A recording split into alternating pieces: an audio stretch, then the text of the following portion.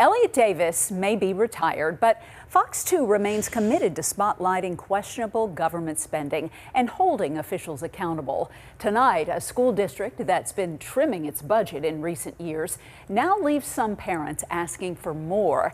Administrators in the Fox C6 school district got a raise heading into the new school year. Fox 2 investigator Chad Meriah heard from parents about how they want that money spent elsewhere, and that is tonight's You Paid For It.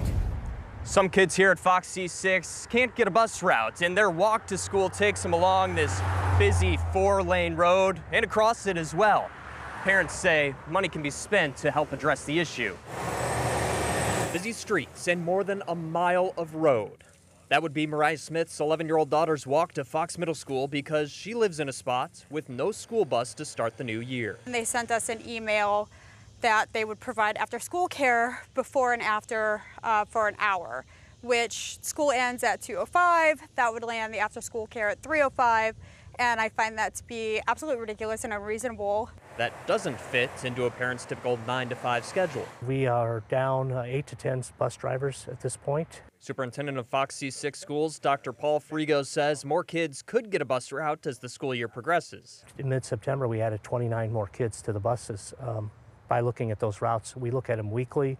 But the after-school care for middle schoolers is a different story. I'll reach out to the building principal and discuss those individual needs with the principal to see if we can address the help and support them the way they need.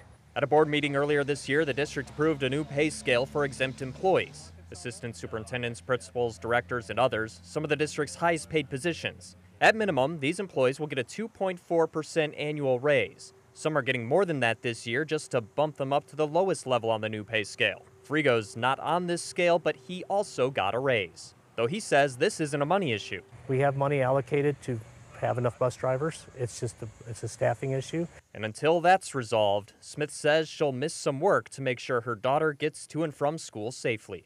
I think that it's completely unfair, unreasonable, and unsafe for a school district who claims to be about kids' education and safety and well-being to expect them to just walk at such a young age, that amount of distance, completely unsupervised, and there's just nothing that we can do about it. We'll continue to keep an eye on the budget situation out here at Fox C6 because, as a wise man once said, after all, you paid for it.